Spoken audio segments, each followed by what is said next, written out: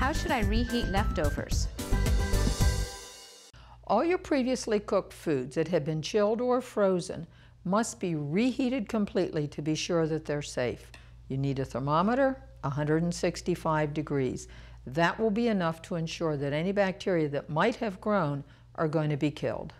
Liquids such as soups, sauces, and gravies can be brought up to a boil.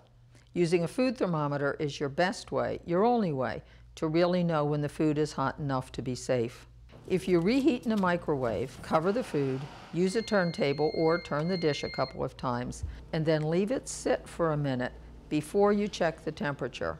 And check the temperature in several places. Frozen foods should be thawed in the refrigerator, never on the counter.